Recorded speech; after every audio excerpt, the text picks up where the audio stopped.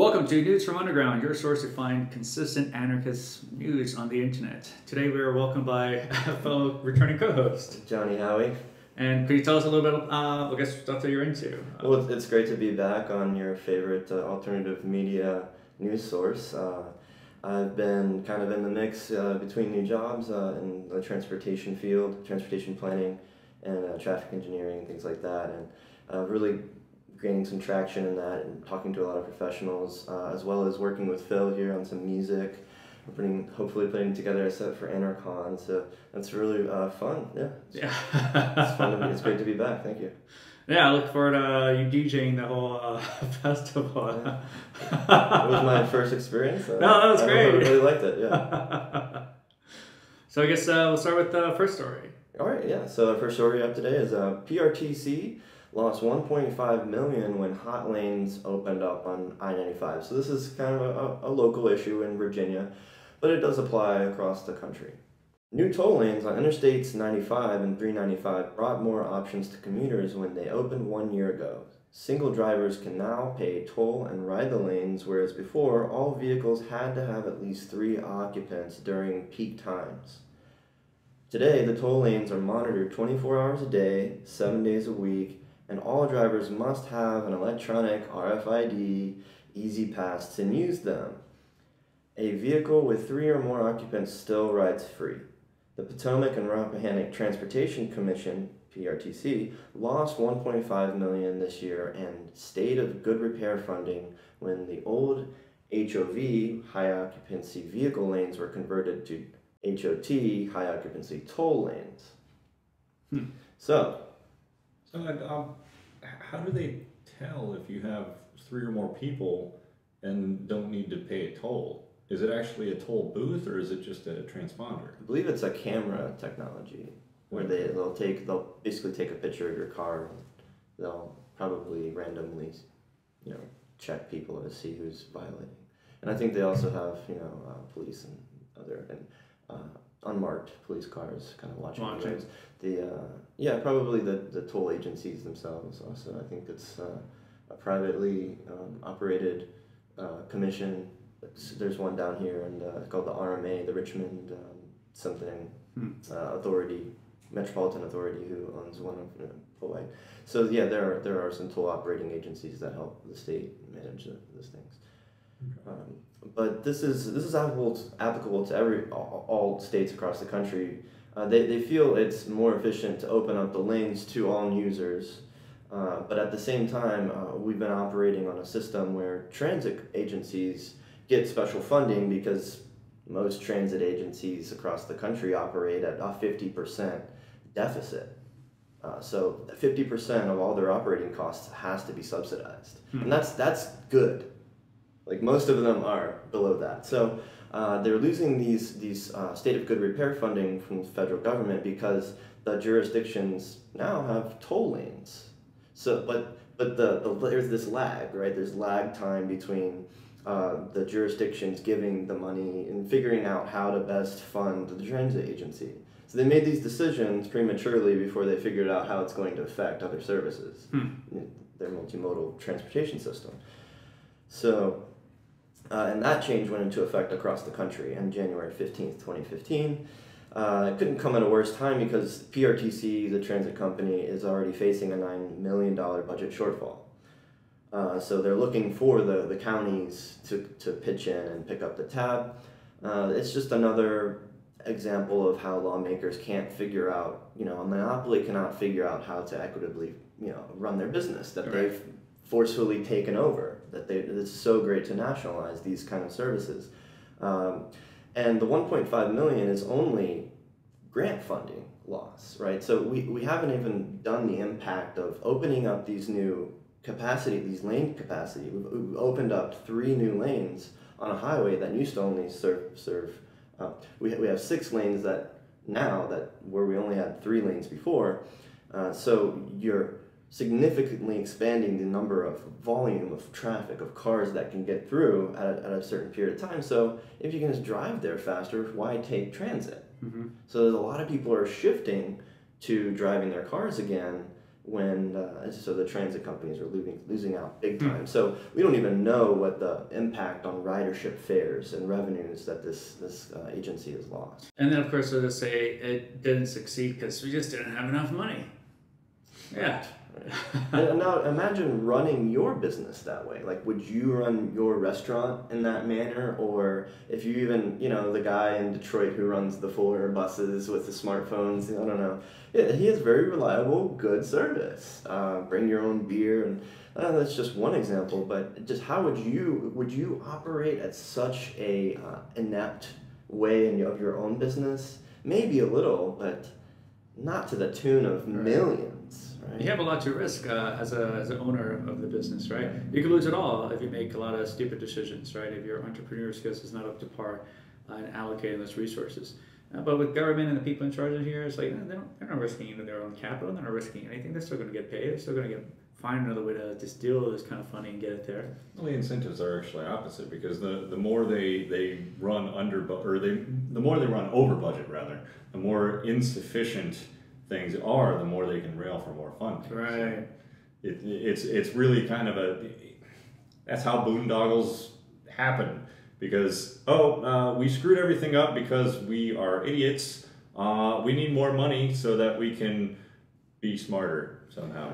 Yeah, I talked to a guy who was working on some of these roads up on the interstate a while ago, and did a lot of contract work and with them. I mean, some of them were included building some of these machines that we used to kind of tear up the ground and create some roads. But of course, the state will say, well, yeah, we're going to need a new huge machine for this operation. And it's like, yeah, I mean, the only thing you need is just got to replace this part. It's like, no, you need a whole new one. Yeah. We're not talking about replacing any tiny part that will, of course, be more cost efficient. Mm-hmm. We need a whole new one, of course, to kind of substantiate and justify the budget, of course. Right. And what he told me is that one of I think Fort Lee out there on the base, that they would just bury these vehicles out there underneath the ground. Sometimes just to show we don't know what happened to them as a way to kind of make it disappear. Okay. And he was there just watching them just bury these huge vehicles. Right. Yeah, well, imagine that. Who would have thought that being funneled money that's stolen would incentivize you to con people? To be dishonest with the money. Huh.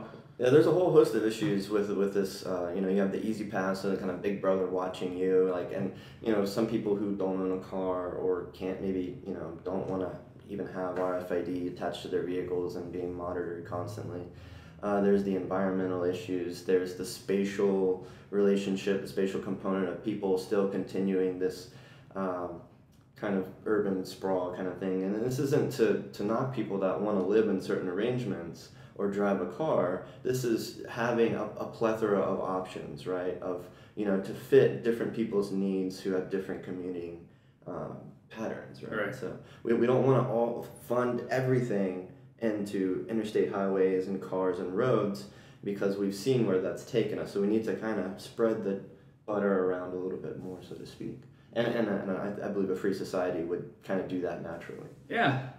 Cater to the needs and preferences changes all the time, and that's why the entrepreneurs are trying to figure out how to match that.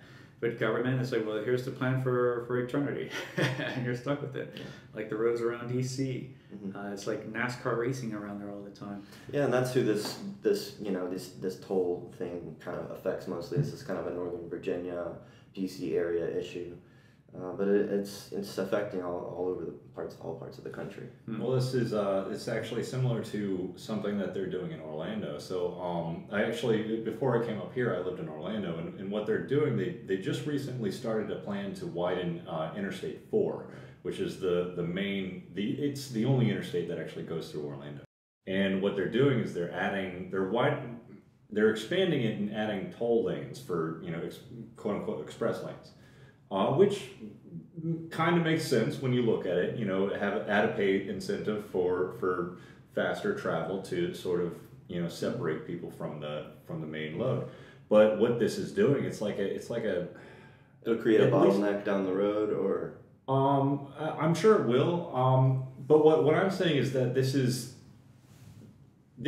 like a 5 or 10 year project at least. I want to say it was actually 15 years, mm-hmm. and everybody in town has looked at this and said, okay, next 15 years, I'm never going to ride on I-4 ever, because you know it's going to be terrible, because it's going to be under construction. It's already, the reason why they're doing this is a post hoc attack on the traffic issues that are already happening, because they're doing this because I-4 is terrible. It is notorious for being a terrible road to drive on in Orlando. And the thing is, if this was a private infrastructure, one, it's not going to take them 5, 10, 15 years to finish this project. Two, they would have probably seen this coming ahead of time, because they would actually invest in some sort of business intelligence to know what kind of, clearly, if you have one interstate going through the entire town, it's going to attract a lot of traffic, especially if you're right next to Disney World. You have Universal Studios in the southwest of the city. This is going to attract a lot of expansion in the city, and you're going to attract a lot of traffic to the one interstate that goes through. Right. So this is all stuff that should have happened. This expansion project, the toll road project, these are things that should have happened a long time ago. They should have happened decades ago. But they're just now getting to it, and they're putting this huge rut in traffic in the middle of town, so that it's going to be terrible. Everybody expects it to be terrible, and everybody's complaining about it. Especially about during the construction when that stuff comes in. Exactly. Yeah, I find that to be like the most efficient use of time here, in which they really can't work outside any other time. It's kind of like government mandated. And these certain hours you have to do these work, so they can't do it in when peak traffic is over, or when nobody's on the road here, especially here in 64 for a while, for a year. They would do the construction during high peak volumes during the day, not at night, not at 3 o'clock in the morning, to be more efficient. Well, I will say in the case of Orlando, I don't think they actually have those regulations. I think they do, because I regularly see workers out at night, working on roads when there's a lot of construction. So I think that part at least is not going to be quite that much of an issue. Right. But at the same time, I mean, you have the main roadway, the main freeway in Orlando is going to be under construction for 15 years. Yeah, there are a lot of great studies out there right now. You can just kind of Google induced demand road widening that show that widening roads don't actually improve traffic conditions, because you're just inducing more drivers to drive that route, right? You're just inducing where people may have had other modes of transportation. Then now they'll go and buy a car, and that's kind of what's been happening since the 30s, 20s and 30s, and it's a trend that is being induced through taxation. It's not something that would naturally occur. Aggregate demand. The problem with DC, priceless look. In terms of the high volume of traffic, there's also a result of the laws that prevent density populations from building upwards toward the sky. So there's all sorts of alternatives that you can go to. Right. Your typical 6-lane highways, around $8 million per mile to construct. They have new systems like personal rapid transit. You can Google that too as well. That very low impact, very efficient form of especially urban travel modes. There's maglevs. There's all sorts of new stuff that are coming out. There's even these tube car looking things that are like the the mail systems, go through the vacuum tube looking things that they're making in China. The Elon Musk thing. Yeah. The Hyperloop. Yeah, I mean, there's all sorts of things that would have probably already been out by now. Right. If we hadn't completely gone all in into the interstate. The unseen. Right. The unseen. Thanks. That was Eisenhower, wasn't it? That did the interstate. Good old fashioned Dwight. Yeah. If you want to talk the historic Route 66, that song Nat King Cole sings about, devastated all those populations because there was no exit points towards those cities. So economic activity there starved and died out. Now you have all these ghost towns, relics of the past is frozen there. Well, that happened here with Route 1. Yeah, that's right. Yeah. So. It was just to transport tanks. 64, right? Right, it had nothing to do with transportation or helping people in terms of their mobility. They were fine. This is solely just to transport tanks and put down anybody who dares to rebel against the government. They need to move their forces around when they need to. Well, I mentioned the environmental and Big Brother. You know, there's also the taxation issue where you can get more revenue from people if you have them move out to the suburbs and you can charge them property taxes on the number of cars and homes and things like that. If you spread people out, you can milk more from them, right? And they feel more secure because they have their little piece of land. You look like you're free range over there. Right. So it's not always the best option. And, that's just I think people should be able to have more choice in their living and commuting patterns. Absolutely, absolutely. Okay. So the next story is thousands of doctors walk out of England's hospitals in first strike in 40 years. Doctors across England walked out today in the first of 3 planned strikes over pay and working hours, causing hospital services to be severely disrupted. The strike by 38,000 junior doctors, qualified doctors that are not consultants or general practitioners, is the first of its kind in 40 years, and means thousands of appointments and non-emergency operations have been canceled. Wow. Yeah, so this is a strike over a proposed plan to cut what is called antisocial hours. So antisocial hours are effectively kind of like overtime, or not so much overtime as the graveyard shift. So graveyard shift work tends to be paid more than regular hours because nobody wants to work. Right. Well, except for weirdos like you and me, most people don't want to work at night. So graveyard shift tends to be paid more. Similar to that, antisocial hours are higher paid hours. And what this plan is doing is effectively saying, okay, what it's doing is saying now instead of 7 to 7, antisocial hours don't actually start until 10 p.m. So now, quote, what's called standard hours, which is standard pay, will go from 7 a.m. to 10 p.m., which cuts pay for 3 hours out of the day. Right. Now, this is being put in conjunction with a slight pay raise, hourly pay raise for the junior doctors. But all in all, it comes out actually negative to their pay. And the junior doctors like to I don't know if there's actually a union involved in this or not, but they're basically saying, oh, this isn't about our pay, this is about, you know, tired doctors, which is crap, you know. But at the same time, if I go to med school for 8, or if I go to college for combined 8 years and then med school for however much, I want to get paid. I don't think that people are entitled to my work. But of course, we know that in England, under the I'm brain farting on the name, but under the healthcare system in England, this is, people are entitled to other people's labor. Yeah. This kind of strikes with a lot of the problems here in the United States, in which there's an actual limit in the amount of doctors that can be out there. And so, like, why are there not enough doctors out there for a lot of these services out there, or why are these the costs so high? Also a transportation issue. Right.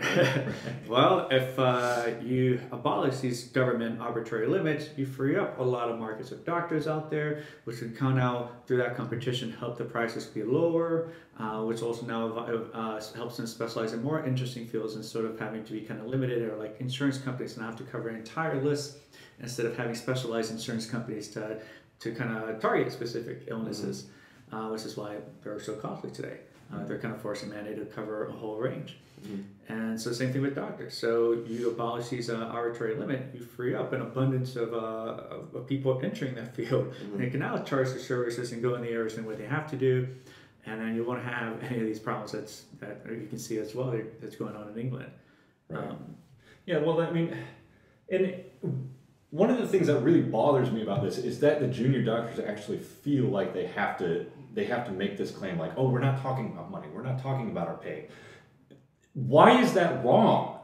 You should be able to demand a certain pay for your services. I mean, if you put that much work into actually developing this, there's nothing wrong with saying I should be paid for that. Right. And it's absolutely despicable that we, to me at least, that we have this mindset that, oh, you're there to care for people. You shouldn't want a paycheck. You should be there to help. You should be there to, you know, offer yourself in abundance to everybody else. Give of yourself, and don't think about your own well-being.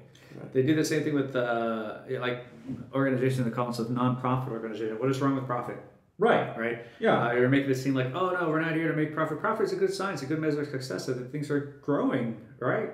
That things are evolving, updating. There's nothing wrong with the word profit. And so, of course, in socialist countries like this, of course, they kind of want to stigmatize and make it kind of sound kind of negative, and forgetting that no one will survive if nobody profits. When people trade, they profit through that interaction. Or you could have, like the old man doctors that, would be in a small town, and he wouldn't have to go through all these wretched accreditations, and, he would kind of have the old school knowledge, and he would be a much more efficient means of, preventative medicine, right, before letting things get to a certain point. Well, that's the thing. I mean, this stuff has happened historically all over, in the United States. But that's illegal. There are cash doctors. Yeah. I mean, it's illegal in England. I think now it's illegal here now. Yeah.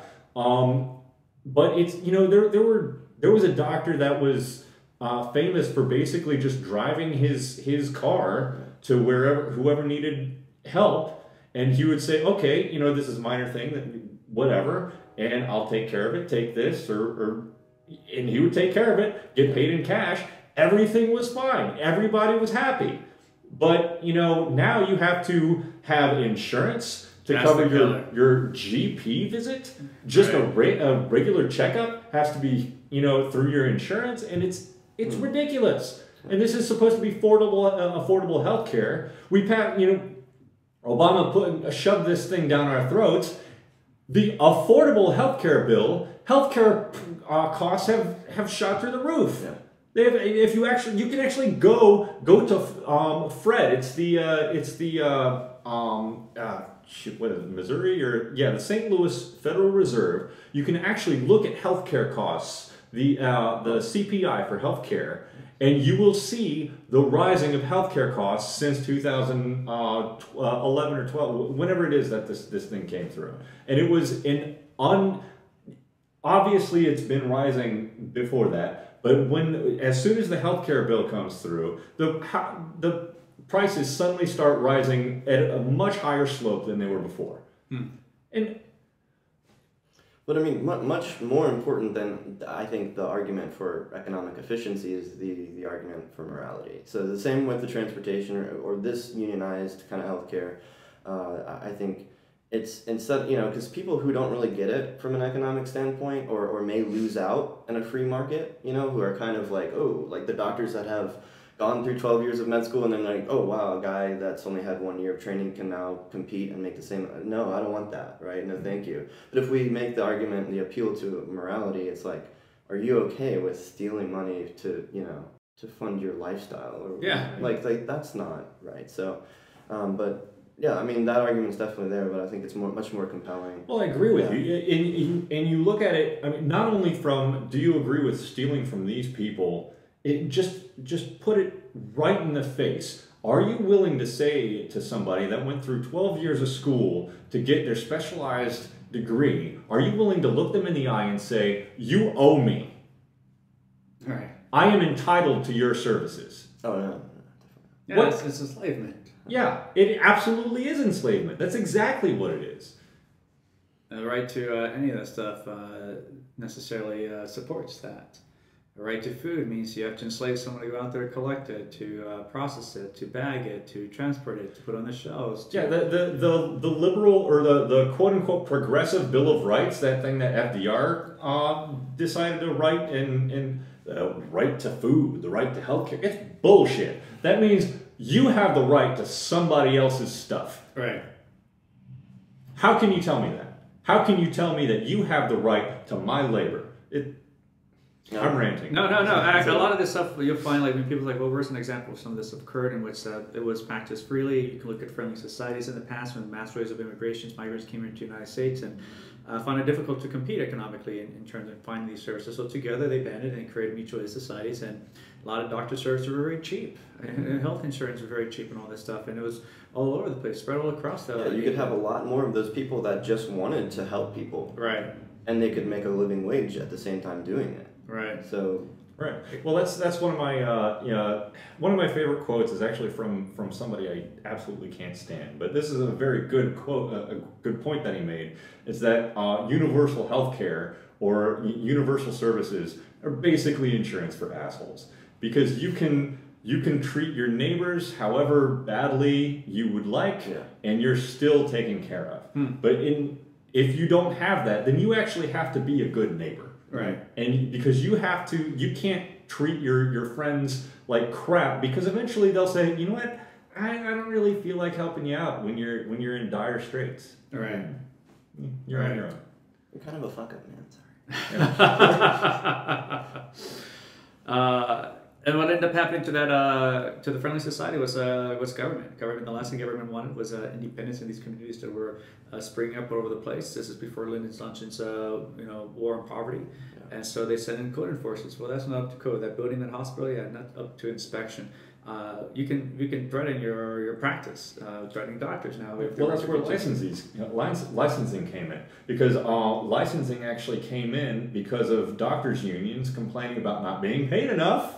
Right. And they said, okay, we need to license people to protect against quacks or whatever. Okay, yeah, you know what? Maybe take care of your own stuff. Right. Don't pretend like you have the right for other people to keep you from getting conned. Right. You know, you need to do your own research.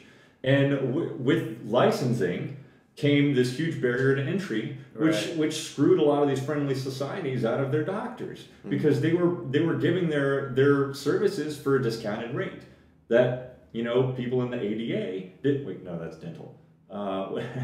Medical AMA.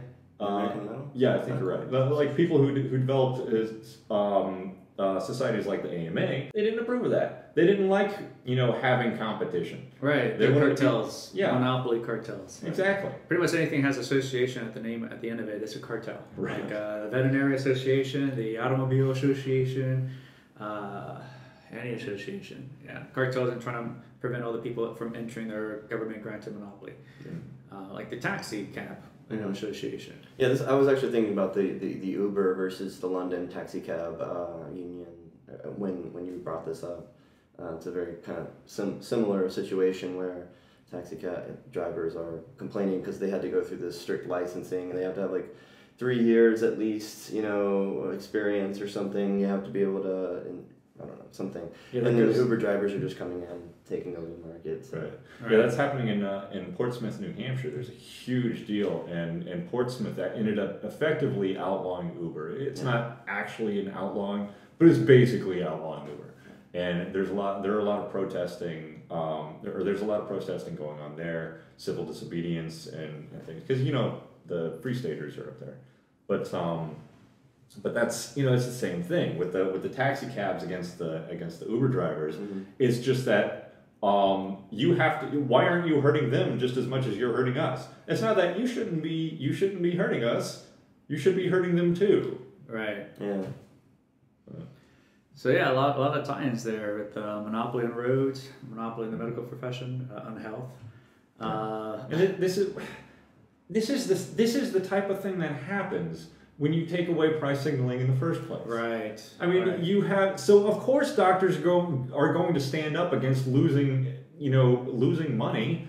What happens when you take away your price signaling, which is exactly what the healthcare system in Great Britain did. They took away price signaling because they believe that healthcare should be free. So it's funded through the centralized, a few geniuses at the top know where the money goes. We swear. Obviously, it's people are talking about sending literature to Oregon. People will be sending the literature of I Pencil by Leonard Reed to some of these people out there in England. One person that thinks that they can create and control all this stuff. Yeah. And this is the stupidest argument I ever hear from socialists and atheist statists are, the invisible hand proves that economics is voodoo or religion or whatever. No, have you ever actually read economics? The invisible hand is just a term developed by basically the founder of the field for something that he had not understood yet. And it was developed later into price theory. And there's an entire study on what's basically the invisible hand. It's price theory. It's just a term. It's all. It's not about God. Right, yeah. Expectations are too high, Phil. Yeah, that's why I've tried the argument for economic efficiency 1,000 times and it just never goes through. So just like, okay, would you forcefully steal money from me to fund your ideas, right, your lifestyle? And they're like, oh, well, then it kind of clicks. Let's cut the bullshit. Yeah. Well, I tend to approach things more economically because that was kind of my route in. Right. Because I actually went through, my journey was through economics first. And, right, and it wasn't until I was already a libertarian that I started identifying. You're a really smart guy, mathematics and statistician, that's yeah, I do. really understandable. I expect a lot more from the people I argue with than I do. Yeah. Yeah. All right, we're going to go to the next story. A lot more upsetting stuff from the government. Creepy Virginia toilet proposal could require general inspection, critics fear. It may be a new year, but the same old battle over bathrooms is starting all over again. A Republican lawmaker in Virginia is so concerned over which bathroom transgender people use, including children at school, that he is proposing a law that would fine them $50 each time they enter a restroom that doesn't match their anatomical sex. So this is a House Bill 663. It's proposed by political slave master ruler Mark Cole from the State House of Representatives. And it defines anatomical sex as the physical condition of being male or female, which is determined by a person's anatomy. It would require all restrooms on property owned or leased by the state solely be used by individuals whose anatomical sex matches gender designation. And if it doesn't, you'll be fined $50, which could be written by any police extortionists around the vicinity of these unclaimed property. This is why the Republican Party is just dead, so dead. I mean, I hate to talk about the land of the statism and that kind of illusion. Well, world, they just can't give up they can't give up things that are clearly politically destructive to their party. We're just fascinated with penises and vaginas. Right. It's like, what is wrong with this weird cult? So now, once this thing passes, every time you go to a rest stop in Virginia, each bathroom door will have a cop there. What? Hold on. Okay. What you got you're there? Good? Yeah. Before they'll get some TSA inspectors. They don't even need that because they have infrared and all this kind of stuff where they just look through your house. Oh, you'll have to do the naked body scan before the bathroom. Yes. Okay. All right. TSA has already done their overreach. TSA is outside of the airports now. They go to sports stadiums doing checks. They go to bus stations and stuff like that doing checks. I wouldn't put it past them to do things like that already. I mean, they're already a sexual molestation agency to begin with. Those would be your police extortionists to do this sort of stuff. So they say adults would be required then, right? They'd have to check it. How would you enforce this? How would you know? You don't have to. Is this going to go on in schools too? Yeah, schools. Yeah, of course. Wait. So strangers are going to be looking at your children's genitals? Right. So any government, they don't own property, but land that they prevent you from homesteading, and they'll go there and check your children. I mean, there's already enough pedophiles and rapists in the public education system now. Now you're just giving them free range. You have the guy. We've already been doing that, like you said with the TSA. I mean, have we not learned our lesson that the TSA has an abnormally high rate of pedophiles on their staff? You have that detective, Albert, I believe, in Manassas Police up there in Northern Virginia, who was found out to be a pedophile and then shot himself when the cops were coming to arrest him. I covered that story like a year and a half ago. It's like I put up a big chart. Here's child pornography ring in Manassas. And they took a picture of this kid's junk to kind of match the sex thing that was going on. So they stripped him down, and the guy was out there following him and taking pictures. And lo and behold, he himself was a pedophile. So who are you going to have to check these kids? Pedophiles like that guy. That's That's what you have in states. They don't know how to find solutions to any of these problems. You know, in the free market, you'll have, again, thousands of different areas to cater to your preferences and needs. Yeah. A lot of these places will look different from, I don't know, maybe the bathrooms of the future will look different. Maybe it'll be more like Starship Troopers, and it was just unisex, you know. There's not that much care, consideration, or shame or body, but it'd be, yeah, vastly different from what we have today. Well, that's the idiotic thing, is that we have the exact opposite thing happening in other states. So you can't just say, all right, let folks just live the way they need to live. Right. But in you know, I think it's St. Paul, Minnesota, or Minneapolis, St. Paul, Minnesota. I think they actually have required laws for private institutions to have unisex bathrooms. What kind of retarded laws are these? I mean, I understand the idea behind it. You want to cater to transgender, and I understand. You know, if I had a business, I would say, hey, you know what? Unisex bathrooms. There's no sense in having one bathroom, and you and I were talking about this earlier. You have a woman's bathroom that has a line of people, and then you have a male's bathroom that's like a travel rest stop. You know, something I noticed. Right. And this is a thing that happens.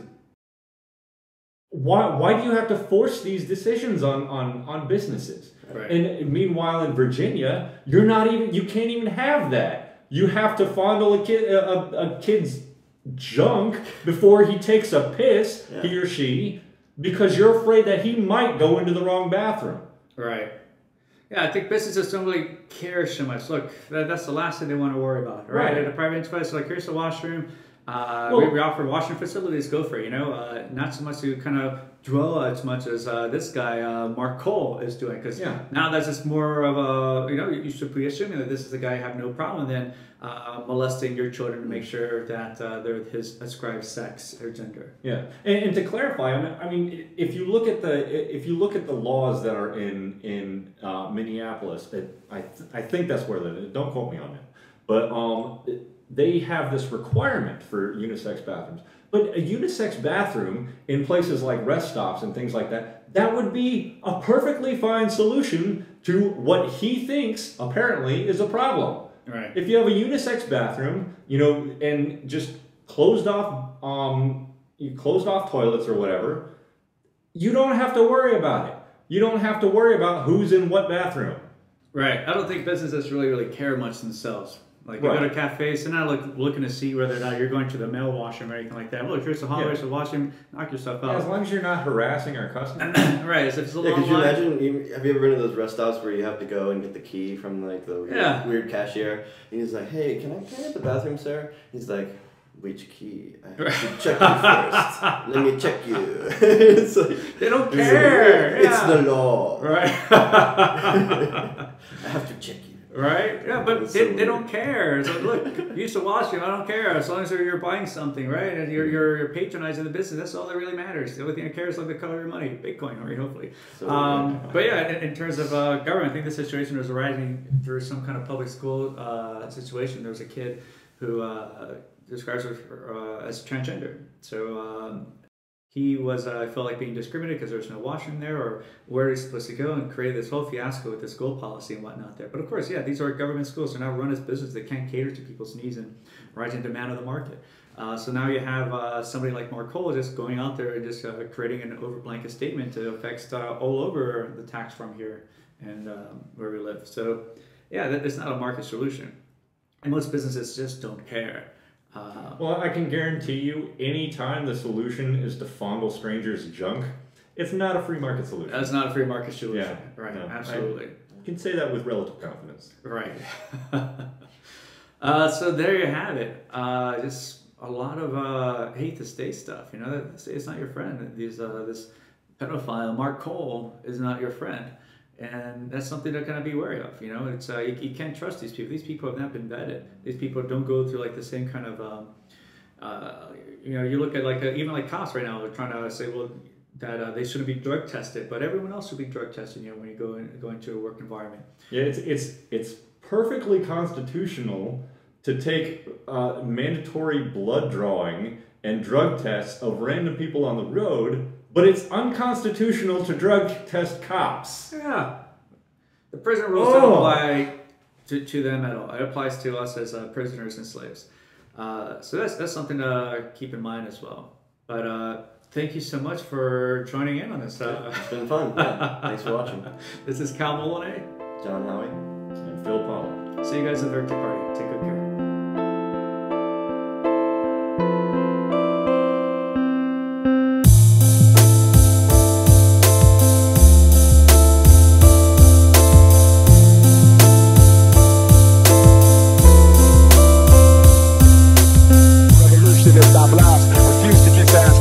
I'm ready to master on my tormented past.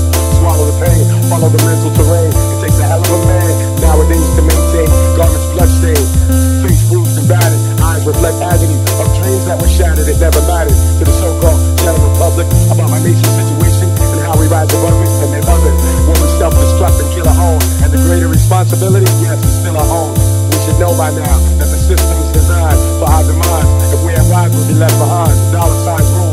What about the fool who falls victim to the material world?